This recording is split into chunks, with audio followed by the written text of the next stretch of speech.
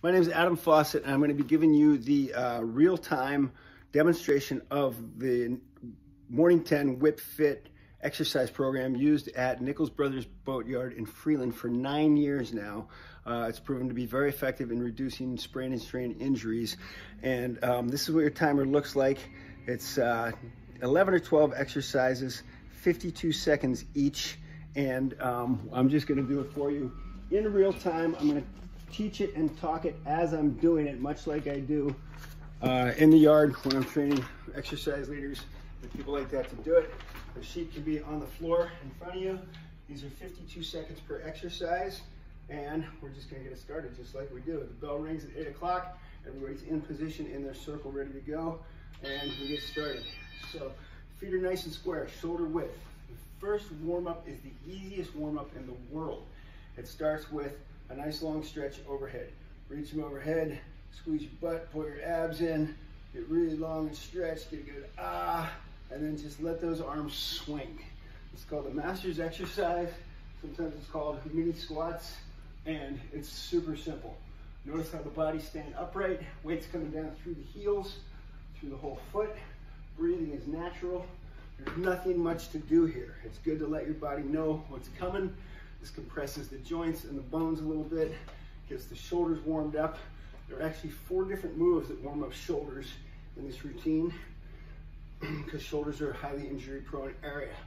We're gonna go from this warm up master's exercise into what I call star squats. These are sometimes called prisoner squats. Feet can be slightly wider. Lace your fingers, bring your head back into those laced fingers. Pull your shoulders back, elbows back. When a squat, your butt needs to go back first. A squat does not come forward like that. Butt goes back. The weight's on the heels. You can tap your toes. Long spine. If you have a long spine and you get your weight back into your heels and into your posterior chain, your life is going to be better.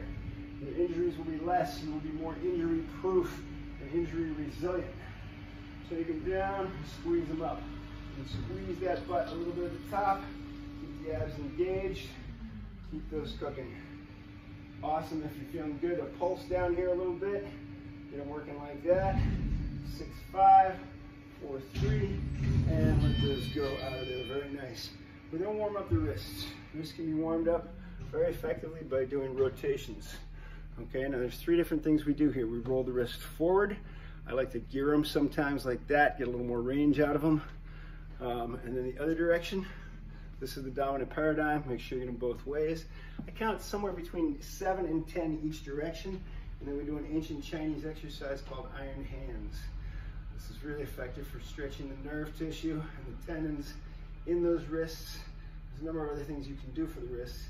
Notice this is a full minute for every exercise, for every target muscle group, joint group that we're taking care of. Those hands are pulled back, reaching for the far walls. Not a lot of effort.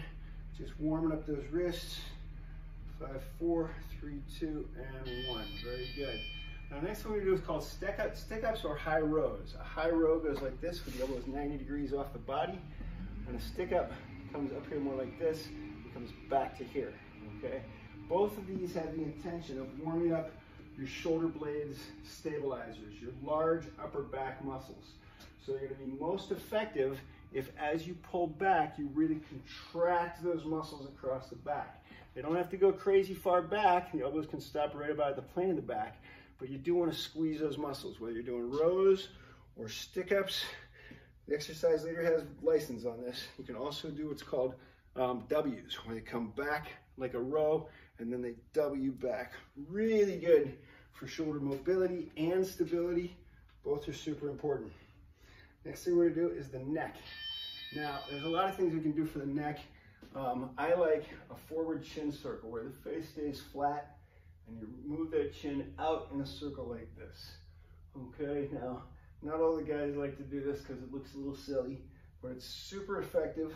I get about 5 or 6 times each direction.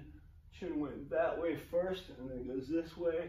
And then it is absolutely effective to do a static stretch. I put the right hand behind the back, keep my head nice and tall, and bend this ear gently to this shoulder. Doing this over time, 1 minute a day, well, 30 seconds on a side or less, really helps to open up those necks, the side of the neck muscles, sternocleidomastoid and upper traps and levator scapulae, very gently, and then let that out of there. Shrug them out a little bit, super good. Next thing we do is very healthy for shoulder rotator cuffs. It's called a hitchhiker. It looks like this. I often train this by first having the guys hold one elbow still in front, because if I keep that elbow in front of me in that sagittal plane, here's the business right there, and really turn it out, it's more effective than if I have them out to the side. Now, if you have guys doing them out to the side like this, correct them gently, but don't worry about it. It's still a good shoulder rotator cuff warmer-upper. But they're better right in front of you, comes across, then out like you're doing the cut sign, and feel those out. That's the business. How far can you get those forearms outside of vertical? Pushing the external rotators against the internal rotators of the shoulder rotator cuffs. Highly effective. Put some squeeze on those wrists, and then let them go. And we're gonna do lunges. Lunges are highly functional move. Shoulder width, this knee is right over that ankle. I don't want it buckled in. I'm tall through the top of the head, and I'm coming down. I got a shoulder width. That back foot is up on the toe. I'm driving this heel. This knee stays pretty well over that ankle, dropping straight down like I'm on an elevator. I want to engage the quads and the glutes, and as many muscles in that leg as I can. This is the leg doing the most work. This back hip flexor is getting a good stretchy warm up. All right, we switch those out at 30 seconds. There's no timer on that because it's 30 seconds on a leg. So the exercise leader has to make that switch at around, it's actually around the 22-second mark, because there's only 52 seconds on a side. So that would be 26 seconds. Switch them to about 26 seconds. All right, those are warm. Now you can swing them. Now this is a really excellent exercise. I dump all my weight into my left leg. My right leg is free. Handshake, right hand, leg back. Switch them like this. Let them swing. That hip's nice and warmed up from the lunges and squats. Now that joint can hang loose, open up, let those muscles swing and stretch. This is also dynamic balance and one-legged practice. A lot of one-legged work happens in the yard. Switch that out. Pour your weight down into that leg. Set this up like this. Let them swing. Your eyes are out on the floor in front of you for balance. If you're not good at this in the beginning, you can touch in the back, touch in the front, and touch in the back, and touch in the front. Once you've got it, that dynamic swing will really pay off well. You can also do these in front of the body like this on different days, not all on the same day. Mix them up day to day. All right, squat to stands. This is a very powerful athletic exercise. I'm going to give you mostly profile. I'm wider than shoulder width. I push my butt back into that posterior chain, which is how you want to squat all the time. Fingers go under the toes. Now this is a mobility drill. So I'm extending my spine up, trying to get as tall as I can, pushing that end range of motion on those hips. Should be a little unpleasant. And then part B is a hamstring stretch. I round, straighten those knees up, round the back, and let that hang. You get about 4 of these in the 52 seconds. Get really tall, and then push that up. Very powerful mobility exercise. If you've got motivated people, you can add this reach. I reach up, open that thoracic spine, reach up, look that way, look right out of that fingertip, and then round it out and let it hang. And then come on up out of there. Very good. That's called squat to stands for hamstrings.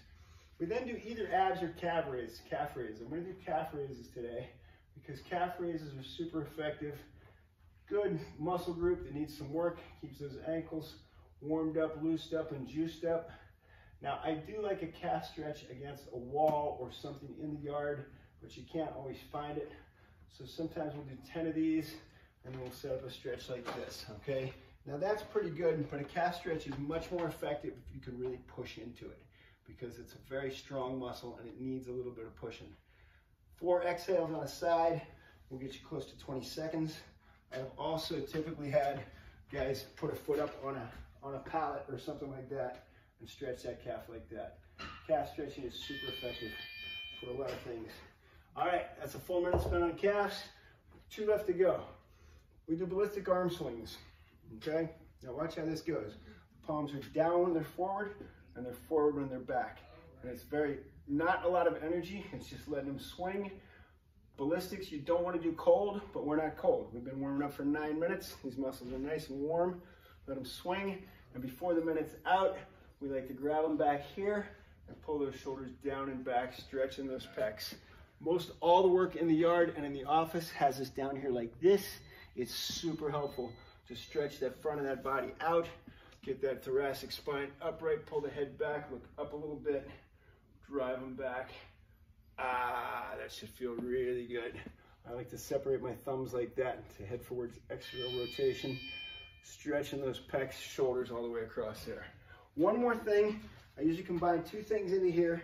I call this the sumo suspension bridge squat. Stiff legs, feet nice and wide, pointed out. I can stretch my groins like that, sit back once again into that posterior chain. That means I'm back here, I'm not up on the toes, and then we're gonna go into a lateral squat. Super effective. So I push my butt back into that heel, reach down here, stretching that groin. All the way back up, this leg stays stiff. If we get 3 or 4 of these on a side, it goes pretty good. I do notice that the guys in the yard tend to appreciate this one and do it pretty well. Watch, if they're coming up on the toe like that, that's not as effective as if that butt's back and you're in that heel posterior chain. The posterior chain, loading the posterior chain is one of the best keys to preventing injury in the yard on any workplace situation that you'll ever have. That's the morning 10. Work it. It'll work you. Super effective injury prevention.